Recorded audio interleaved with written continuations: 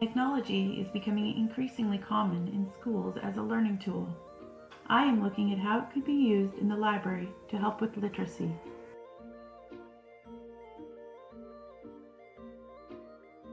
My inquiry question is, what role does technology play in fostering literacy in the library learning commons? Computers can help to engage students and motivate them to spend time on academic skills such as literacy.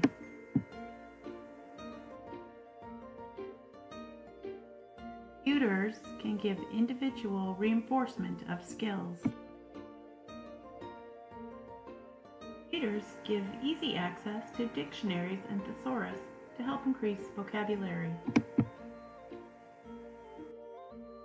Technology can help support literacy for students who have unique needs.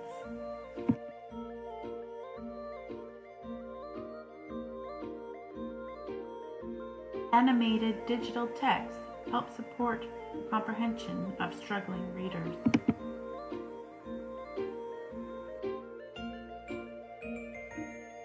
Technology can be used as a collaborative tool for projects such as digital storytelling. Their work can be shared with peers and give students a sense of ownership and accomplishment.